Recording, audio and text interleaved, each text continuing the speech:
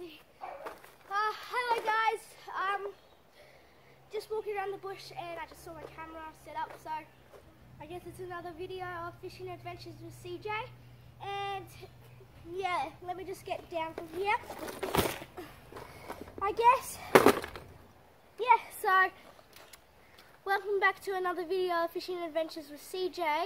And yeah, today we're gonna do what's inside my tackle box.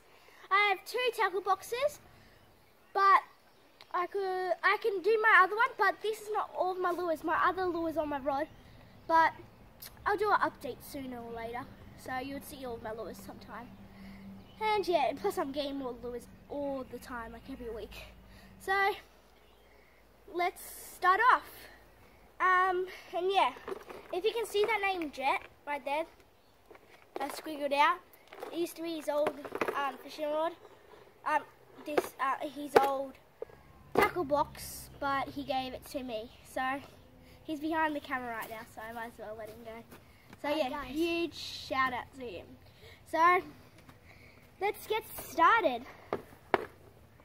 So I got different sections for different types of lures. So I got I'll go through them anyway. So yeah, I'll start off with my poppers. This one, right here, this popper. Yeah, I am in my popper section right now too. And yeah, and this is my popper. I use it for trevally and stuff like that. So that's my popper. And I have another one, but this one doesn't have hooks. I give it to my brother sometimes and my cousins. We do it to practice casting. Yeah, and my 5-year-old cousin, if he doesn't know how to cast lures, I just give him this and he learns how to cast. So it's a good way to teach a child or teach a person how to fish without worrying they'll get hooked. Yeah. So yeah, I'll just show you this one more time. But yeah, I do recommend if you're teaching someone how to fish with lures or poppers, take the hooks out and you'll probably teach them how to fish without them being worried. And start with a small one, because if it's too big, it'll be a little too heavy. Yeah, so I recommend starting off with like a 2-inch popper and take the hooks out. So that's my popper section done. Let's move down. that was my brother's belly grumbling. Let's move down to my. Wait a minute. Oh yeah. Let's move down to my crankbaits. I have like 2 more crankbaits on my fishing rods. I have 3 fishing rods, and yeah, I have 2 more crankbaits. And yeah, I'm trying to get it off. I'll just actually ask my brother to get when we go to the soft plastic section, I'll get my brother to, I'm going to just go now. I'm just going to get my brother now to get more soft plastics for when we get to the soft plastics. And yeah, it's in my bag at the front pocket. Can you please get it, please? Where's your bag? In the study. So just told him where to go to get my bag. So I'll start off with my first crankbait. It's this one right here. I actually got this, fun fact, for my first birthday. Well, not first birthday, my 5th birthday I got this. Ouch, it just pricked me. And it's been prickling me. Yeah, I got this for my 5th birthday, so I don't really use it much because I don't like it getting snagged. I don't want it to get snagged and stuff like that. But this one I bought it's a Strike Pro. It looks like a prawn lure. But yeah, I use that a lot. I use this for whiting and stuff like that. So my brother just got this one, and yeah, ouch. And this is that's my crankbait section going. So where should I go next? I'll go to my soft plastics. I'll show you the brands first that I use, and my brother My brother has been lending him some of my soft plastics too, but Like yeah, this one I'll start off with this one actually, and I'll tell you the story why it's hooked up like that. I dropped it. You dropped it. So this one, you might remember this one from my unboxing video, and I didn't know the name. It's Tsunami. The brand is Tsunami, and yeah, it's a swim bait, scented swim baits, as you know. Go back to the previous video and you'll see these unboxed and my rod. I also use these Stonka lures. They just like, I love them. Stonka lures. Stonka lures. Well, it's a plastic. Soft plastics. They work like dynamite, as they say on the box. If you're in the right location. In the right location. So I'll go to this one why it's hooked up like this. This one was hooked up like this. As you can see, usually it's one hook, but it's two hooks. I hooked this up to just experiment on different ways to hook up this soft plastics, swim baits, especially. And yeah, that one it's a small mullet. Sometimes catches mullet, but very rarely. And yeah, I use this a lot. Going to this one now. I don't know what it's called, but it's soft plastic. It's a big hook. But I went fishing once with my mum, and we nearly caught a garfish. Oh yeah, that's right. It was a garfish. We nearly caught a garfish. A garfish with this. And then when we were fishing with our dad, we nearly caught a mullet with this. So this one is the best lure I've ever seen. Let me just give you a peek of it, just to see, so you can see if you want to catch garfish. It's right there. If you want to catch garfish, I highly recommend these type shaped lures. Now,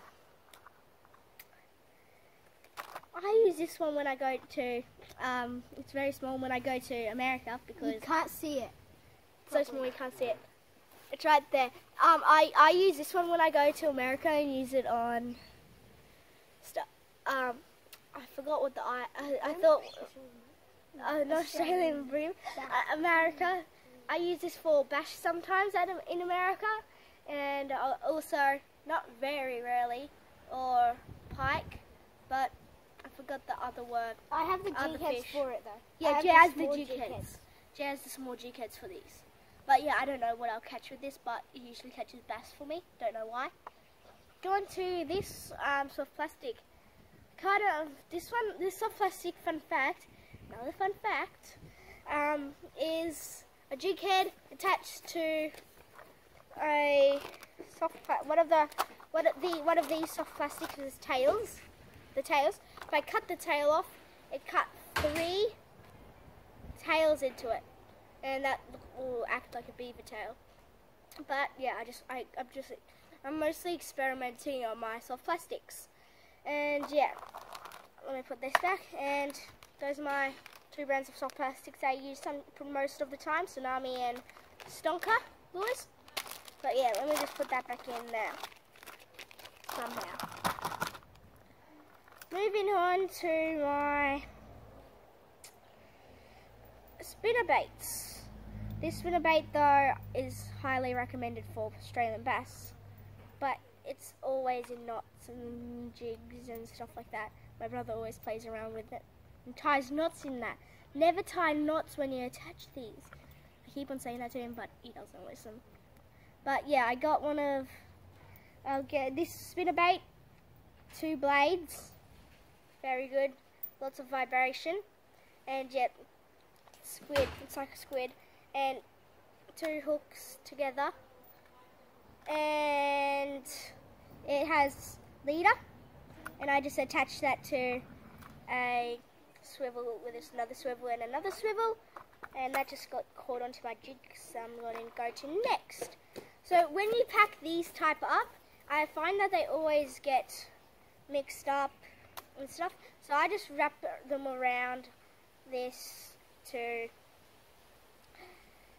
clean them up a little so they don't get snagged. I brought this here again, as you can see, and yeah. I got my jig heads. I usually not use these jig heads. I think they're by the same Tsunami brand, and they're size 4. and they have a round top. I highly recommend these for the stonker lures. They just work awesomely. But yeah, got those. Now to my, now I'm showing you. So all of that was my lures In plastics. and plastics. And now I'm going to my bait. So when I catch catfish and sometimes Australian bass with worms. But yeah, if you're wondering where I am, I'm at the far end of my property because it's the most cleanest. Because that's why we have a big. We have a big property. Yeah, we'll show it to you at the end. Yeah, got that swivel on that, and I use it to attach my jig heads. Oh my god, my brother's again with my homemade axe. Oh, and just before the video, oh, and there's another thing that I need to get my brother, so I'll just ask him again. Near Mum's computer, Yeah. can you get my bait catcher? The Bait cat. minnow. Oh, the Minnow trap. So he's just getting another stuff that I forgot to bring with me. And yeah, got some swivels right here. Got that. Got a small sinkers, and I got beads. Got on the dark beads. Highly recommend them for fishing for whiting at night. Works so good. So I'm going to put those back in. Now here, I'll just put that on my table, homemade table. Now let me get all of these different size hooks I got. And yeah, They're sharp. they're sharp. Oh no, I just dropped them. I'll find it. Found it. So if you do drop, if you do drop some, just pick it up, guys. We don't want to have, we don't want to get issues with hooks in your foot. Definitely. So I have different size hooks, red, circle hooks and stuff like that. Nothing to talk about them really. You can get any hooks for any fish you want, pretty much. And yes, let me go into my rigs. I have several different rigs, but this one's, I'm showing you my freshwater one, some saltwater species. But yeah, I use this rig. Don't know why. Hook, sinker. Yeah, that can go up and down. I'm forgetting all my names. So nervous. And yeah, it's a sinker that can go up and down, up and down. And those the sinkers that I just showed you too. And it has a swivel on the end just to make it cool. That's it for this tackle box. But now, oh my god, my brother just floored. So that's it for my tackle box. Let me put that aside. And yes, so now I'm going to show you my homemade minnow trap. And I haven't tested it out, so I'll do another video later on in the year of how to make one of these. But yeah, at the moment I don't know if it works, so I don't want to make a video yet, and people will just not have no idea how to make it, know if it works. But I'm just yeah, and stay tuned still because I'm still making this. But yeah, I got my minnow trap here. I'll just give you a quick brief how to make it. Cut a bottle in half, and then cut another bottle a quarter, so it's a quarter of a bottle. Stick them in, staple them together, take the lid off the one inside, put the lid on the one in here, on the outside, tie